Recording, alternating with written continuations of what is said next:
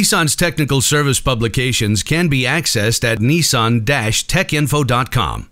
To view manuals correctly, you will need to use one of the latest versions of Adobe Reader. To get the latest version of Adobe Reader, go to adobe.com. It is critical that you use Microsoft Internet Explorer to view manuals. Do not use Google Chrome or Microsoft Edge, as the destination links will not work in this case. Once at nissan-techinfo.com, select the North American continent. At the bottom left of the page, first-time users have the option to register, and returning users have the option to access your account. Let's click the Access Your Account option. Enter your username and password on the right side of the screen and click Submit.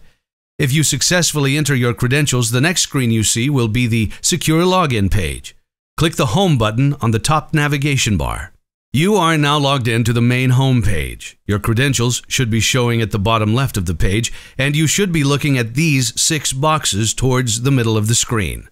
For this example, let's click on the View Nissan Publication box. Use the search feature on the right side of the page to narrow down the type of publication you need. Let's assume we are looking for repair information on a 2016 Nissan Pathfinder in this example. For publication type, be sure it says Service Manual. For model, hit the drop-down for Pathfinder. For model year, select 2016. You should now be looking at a search results page showing 2 items found. The top option is a wiring diagram for the vehicle, and the bottom option is the service manual. Select the blue eye icon next to the 2016 Nissan Pathfinder Service Manual. Congratulations! You've now accessed your first service manual. Now that we have the service manual pulled up, let's talk about how it works.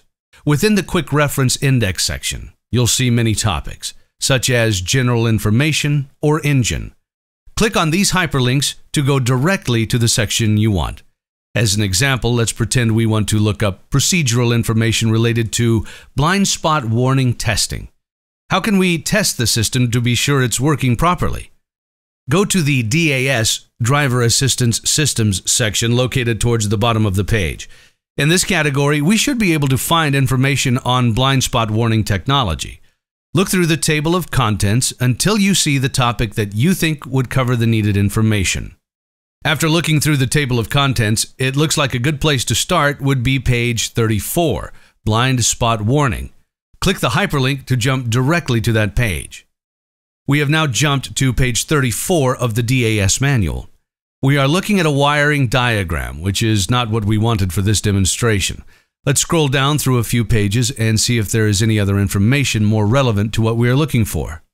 Aha! On page 47, I'm starting to see blind spot warning, diagnosis, and repair workflow. This should be more in line with the information I need. On page 48, there is a step number 4 that says Action Test. Please pay attention to what it says here. Perform BSW System Action Test to check the operation status. Refer to DAS 51 Description. Click the hyperlink DAS 51 Description. This now takes us to page 51 in the DAS section. This page is exactly what we are looking for. It lays out the exact steps needed to be sure that the blind spot warning system is functioning properly after a repair.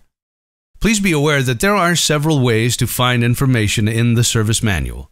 We could have simply accessed the DAS section and kept scrolling down without any hyperlinks until we found the relevant information. However, using the hyperlinks allows for much faster and efficient navigation. As you become familiar with navigation features, you will start to remember where certain topics are located and become more and more effective. If you have any issues or comments regarding our service manuals, please let us know.